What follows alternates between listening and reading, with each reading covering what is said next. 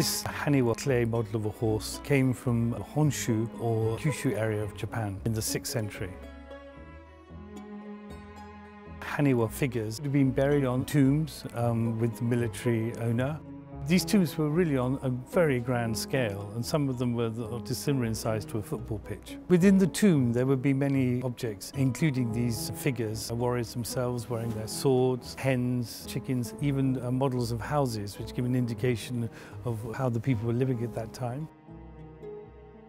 Horses were known to have been domesticated in the Kofun period. Before that they were wild. This would have been from a very high-ranking person. The horse was showing the military supremacy, which is why it has been so beautifully and elegantly made up with not only the bridle but all the pieces of decoration around it.